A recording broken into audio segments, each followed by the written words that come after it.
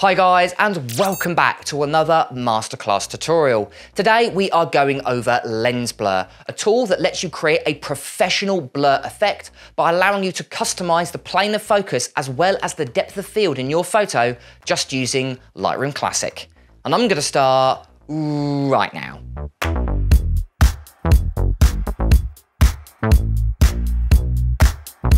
So firstly, what is Lens Blur? Well, Lens Blur is a brand new early access tool that allows you to customize and change the depth of field and the plane of focus within inside your photo. Now, this is a brand new tool, so if you don't see it available or it just doesn't seem to be appearing inside your Lightroom Classic, make sure to go ahead and update it to the latest version. It needs to be at least 13.0 to follow along with this video. In today's video, we're actually using version 13.0.1.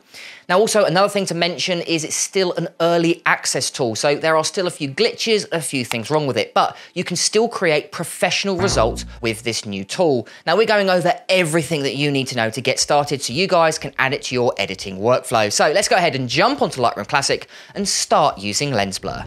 Right guys, so the very first thing you want to do is go ahead and just load up Lightroom Classic. Now, I've gone ahead and chosen this photo here, so I'm gonna go over to the Develop panel on the right-hand side, then I'm gonna drop down in between where you can see it says Transform and Effects, we have got Lens Blur. So I'm gonna go ahead and open up that panel. Now, at the moment, everything is grayed out. That's because we haven't actually applied this effect to the photo yet. So what I'm gonna do is I'm gonna go ahead and simply click Apply. Now, as you can see, that's done it in no time at all, but do bear in mind this may take several seconds up to several minutes, depending on the speed of your computer as well as how complex your photo is. Because I'm working on a brand new Mac Studio, I think it's the M1 Ultra, it's very, very fast. So it may take 10 to 20 seconds depending on the speed of your computer and obviously how complex the photo is. Now, once you've got it activated, you can see that you've actually applied blur automatically. And what we can do with these sliders is start to play around with it and get a better, more refined look.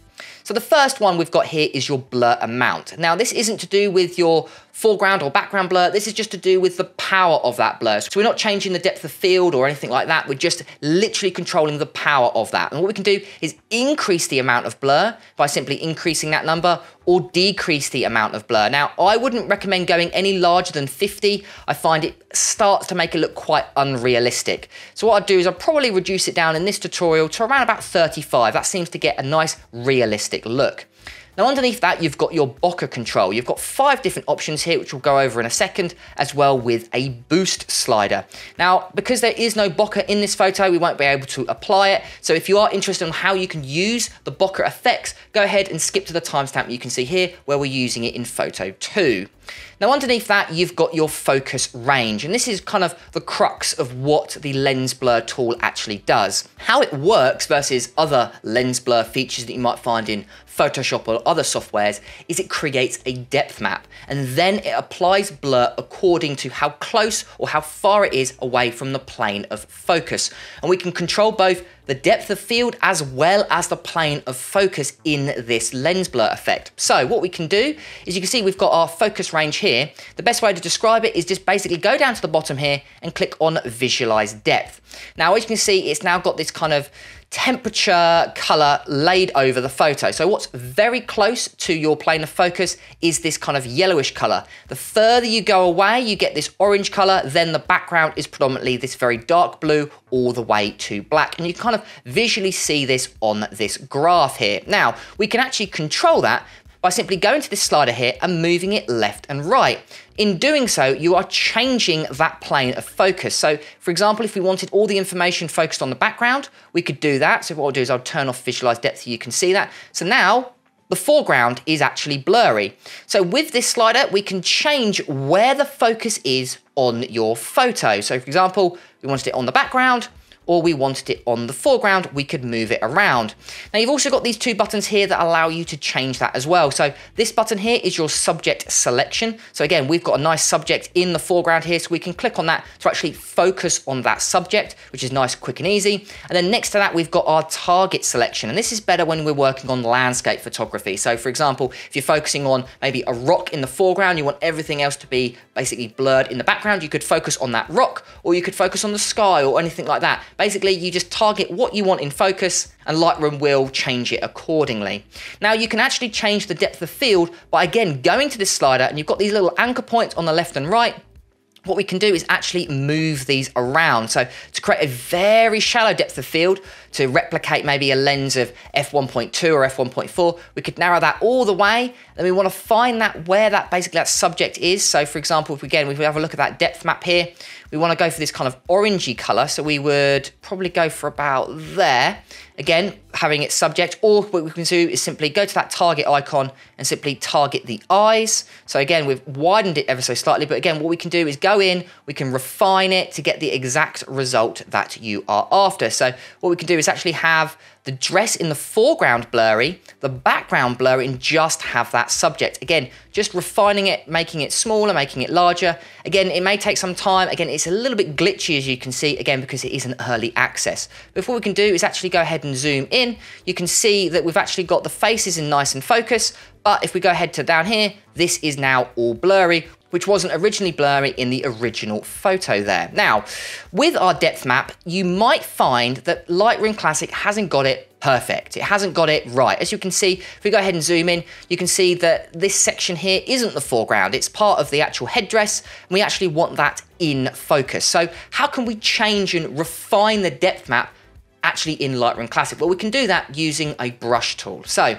underneath our focus range, we've got a focus and blur button. If we go ahead and click the focus button, it will come up with what is basically a brush tool. So what I'll do is I'll reduce the size of that brush. We can reduce the amount and the size according, so probably decrease that feather slightly. And what we can do is actually paint back in areas that you want to be in focus. So for example, I need this part to be back in focus again. So you can see that color is changing where is what's in focus. So I'll probably paint that in a little bit more. Go around, paint the edges. Now you can spend as much time as you like on this part of the, because what you want is to be as precise as possible, because this will end up making it look realistically as good as possible. Now, if you've made a mistake, don't worry, because what you can do, instead of going focus, you can go over to the blur section, and basically it's removing that part. So we'll go ahead and remove this section here. We don't want this to be, we want this to be the actual background here. So we'll go ahead and do that. And you can refine it, try and get the best results you can. Okay, what I recommend doing is zooming out, zooming into another part of the photo. We can see this part of the headdress is actually out of focus. So what I recommend doing is going to your focus button, probably change the size of our brush to quite small, and we'll go ahead and paint that in so it's now part of the foreground. Now you want it to match that color. So what I recommend doing is going to the amount slider, increasing that, and you can see we're now starting to change that color, and you want it to match the same color as the headdress, because obviously it's the same part. So what we'll do is increase that like so. And again, we'll do the same with this little feather here. Now this part is what Lightroom Classic has technically got wrong. Now I'm sure this is the part that will get better over time once it's released out of early access and more part of the actually normal part of Lightroom Classic. This is the part that will probably end up being quite good, but again, it takes a little bit of refining to get it absolutely perfect. What we'll do is we'll go ahead and zoom out. Now I'm not going to spend too much longer on that, but you could see you could go round, making sure all of the hair is correct, and around here as well. Again, you could spend as much time as you can, like I would probably, this section here needs to be zoomed out, but just to keep this tutorial nice and short, what you want to do is you want to refine it by going to focus, going to blur, changing the size, and get it right accordingly. Now we'll go ahead and turn off visualize depth. Now what we're going to do is have an overall better result with our photo. So you can see now if we go around here, again, it's not absolutely perfect, but you could spend a lot of time getting it perfectly refined, making sure everything is nice and focused. Obviously we are majorly zoomed in, so you can see there is a little bit of problems, but again, like I was saying, you could refine it and get it absolutely perfect. So you can see we can control the plane of focus by moving it left and right, as well as the depth of field by making it wider or narrower. And you can create effects made on maybe an f1.2 lens or an f1.4 lens, something like that, or you can increase that depth of field to maybe f4.5, f6.3, something like that, and it's completely up to you. Now we can also create bokeh as well, but you will need a light source. So let's go ahead and move away from photo 1. Let's go over to photo 2, which is a beautiful photo of a city landscape. And what I want to do is actually you can see the background here. I want to turn all of these lights and basically create a shallow depth of field effect, mostly focusing on the rail that you can see in the foreground here. So what I'm going to do is go ahead and activate lens blur by going to my lens blur panel, and I'm going to simply go ahead and click apply. Now what I want to do is create a very shallow depth of field. So we can see if we go ahead and click on our visualize depth, we want to focus predominantly on the front rail here. So what I'm going to do is I'm going to narrow the actual depth of field by focusing on the mid part of that rail. So I kind of want to focus in the middle part here, this kind of orangey color here. We can do that by either going subject to select, or actually I'm going to go ahead and click on our target icon. I'm going to click bang smack in the middle, and you can see that's the part of the photo that we're going to have in focus, and everything else is going to be out of focus, predominantly the background we can see here. So I'm going to do is turn off visualize depth, and as you can see now, the background is nice and out of focus, and this is what I mean by bokeh, these kind of round, very soft circles, and we can actually control that bokeh inside the lens blur panel, and we've got 5 different options. So the first option here is just called circular. It kind of replicates normal modern lenses. Next up, we've got this one here, which is actually called bubble. And what it does is if we go ahead and zoom in, you can see it creates these very strong, very circular lines. And basically it overemphasizes the kind of circle aberration that you can see on some macro lenses. And it's a fairly interesting effect. Next here, we've actually got the 5-bladed aperture. Now this one here kind of replicates older vintage lenses, maybe from the 1960s and 1970s, where it's only got a few aperture blades. In this case, 5 we can see here. Next on here, we've got ring. Now this kind of replicates slightly older lenses, maybe from the 80s and 90s, maybe SLR film lenses, something like that. And then the last one here, we've got cat's eyes, which creates these kind of very strong kind of cat's eyes ones. They're not perfectly circular, and they kind of replicate more cinema lenses. Now, underneath that, you've got your boost slider. So actually, which one am I going to select? I'm going to go ahead and select just the normal one here. And what I might do is actually increase the amount so you can really see what the bokeh looks like. So we'll go ahead and just increase it like so. Now the boost slider is actually a bit of a misnomer. It shouldn't really be named boost, because what it does is it actually controls the brightness of that bokeh.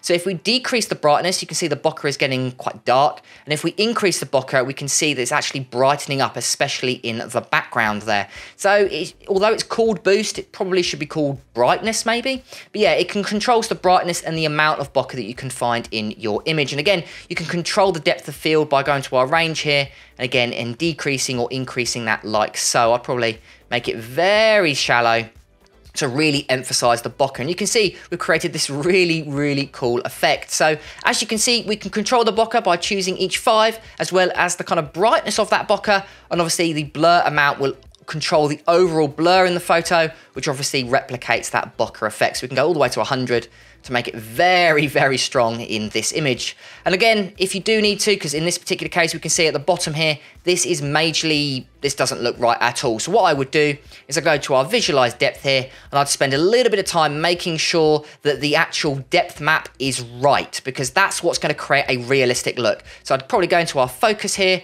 I'd probably make it a little bit smaller, maybe go to the amount, drop that down slightly.